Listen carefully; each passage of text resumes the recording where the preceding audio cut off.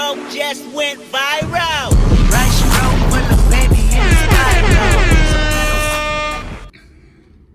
What's up, my friends? Kevin here, the Tattoo Toy Hunter. Welcome back to the Tattoo Parlor. And today we're going to be unboxing and reviewing a brand new figure I just picked up, which is going to be Series 75 Elite Collection WWE Mattel's Pete Dunne. I really enjoy watching him wrestle. Him and Matt Riddle, their bro team that they have together, Broserweights. I think they're amazing. And I think Mattel's been knocking it out of the park for a long time now with this Elite line, especially with the True FX face sculpt. So I was very happy to get him eventually. Finally, he's very hard to find for whatever reason. I still want to pick up, I think it's a Series 63 or 64, the first Pete Dunne, which has a little more brown in his vest. But this one, I mean, with the title belt, it's quite incredible. So let's go ahead and take a look real quick at the box before I open it.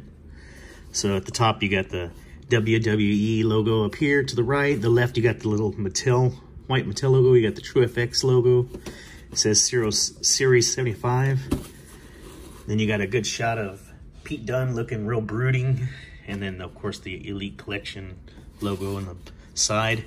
The other side's another shot of him just kind of staring off. Here's a little bio on him. It says he's from Birmingham, England. He weighs 205 pounds. He's 5'10". So, you know, he's average height. He's not real tall. I like that about him. And here's a little run on him with his 685-day-long UK title reign on the line at NX TakeOver New York against Walter. The Bruiserweight fought until the bitter end. And here's the wave that he comes with, which looks great. Seth Rollins, Jeff Hardy, Pete Dunne, Kalisto, the Hurricane, and Mandy Rose. I've actually seen them all, and I'm interested in all of these to pick up. I've seen them in person, but I've only picked up Pete Dunne so far. I do need to go back and get these other figures, which are great. I want to get Mandy Rose as well, because when the Heavy Machinery tag team comes out with Otis, I would like to pick them up and put them all together in a display. So anyway, having said that, I'll go ahead and stop dragging on my little speech there, and we're going to go ahead and cut this open.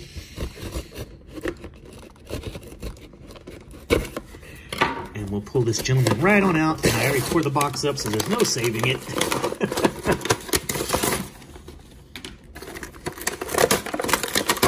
All right, so out of the box.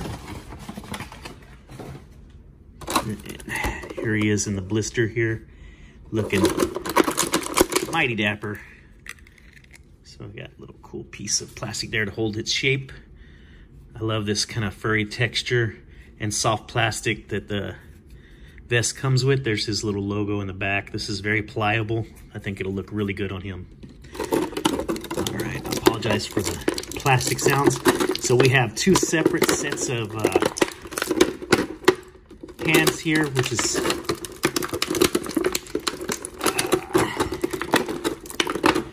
that one's going to be difficult. Okay, so we got so you can basically go both fists, left and right, or you can do a left fist or a right fist with an open left hand and an open right hand. It's up to you. They give you all the options here, which is great. Here's the other one I was having a difficulty getting in, so you can see the difference. This one's kind of gripping hand, and then you got a punching hand, so it's good options there for display purposes. Let's go ahead and get them out of the plastic here. All right, sorry about that. So he feels really solid. I can already tell all the extremities feel really good. There's the detail on the knee tattoo he has. I love the way he's holding it. The belt here, I'm gonna take it off for now. Let's take a look at the belt really quick. It's gorgeous. Look at that, how shiny it is. So it says United Kingdom Champion. You got the WWE logos on both ends. The plastic here, the belt part, has a beautiful sculpted texture to make it look leather. They did a really good job with this belt. Let's take a look at him. So hair looks really good for just being hard plastic. There's not a lot of movement to it. but you still get quite a bit of articulation with the head. It is on a ball, so moving to the sides, you get some because it's shaved over here, so this is not in the way. But you do have some pretty good movement with the head, as you can see. The sculpt on the face is amazing. He even has his mouthpiece in. I think they did a really good job with that. It looks really lifelike. They did a really good job. I like the beard. I like the ears. I like the wrinkles in the skin, just nicely detailed. He looks a little thinner to me on this toy. He has been losing weight, but he was a little heavier guy. So anyway, we get full rotation here on the arm. We do have the bicep cut up here, so we can do a lot of really good movement there. We have, unfortunately, you see the pin. That's just a Mattel flaw, and it's single elbow, which is not my favorite, but you know, it's okay.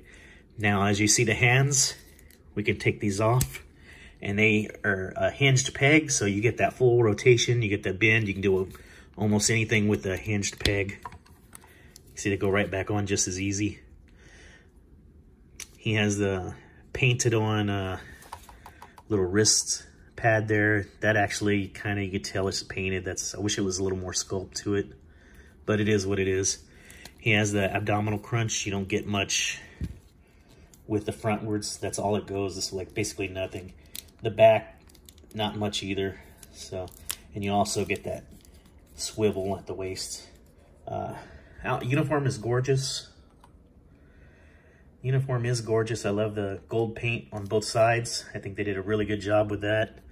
I like his outfit. It's just painted on. You don't feel, well, actually, no, this cut here is actually sculpted on, so you can feel it. That's well done. I'm very happy with that. Upper legs is on a ball, so you can get quite a bit of movement out of it. Very flexible.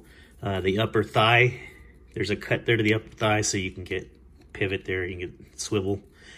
Double knee. Pins are showing, but the double knee is great. The pins are ugly.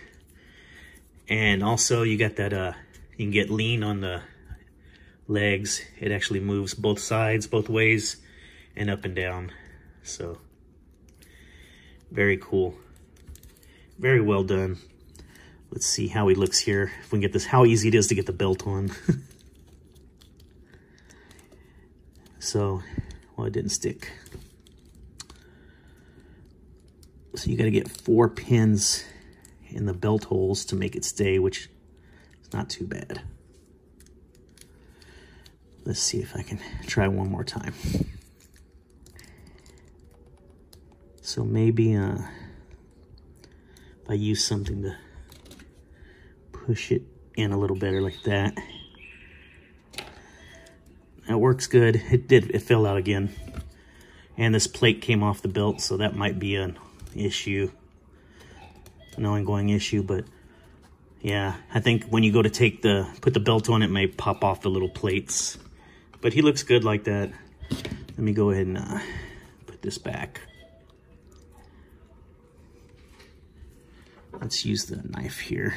Practice knife safety, don't cut yourself. Okay, so anyway, next thing I wanted to do is try on this vest and see what he looks like in it. So I can kind of figure out how I want to pose him. The good thing is the hair, you can lift up on it and put the hair over.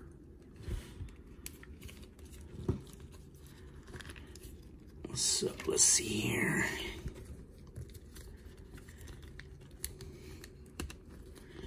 There we go.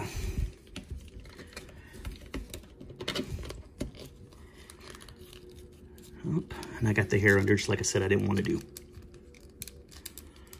Okay. So that wasn't hard at all, actually. He looks really good with this vest on. I'm really into that. That's nice. And then I'm going to put his belt here, just like they had it. I'm going to put it under the hair to help kind of hold it down, and then his arm. So let me see. There's the pose of him. Sorry, I kind of took a while to... I don't have fingernails.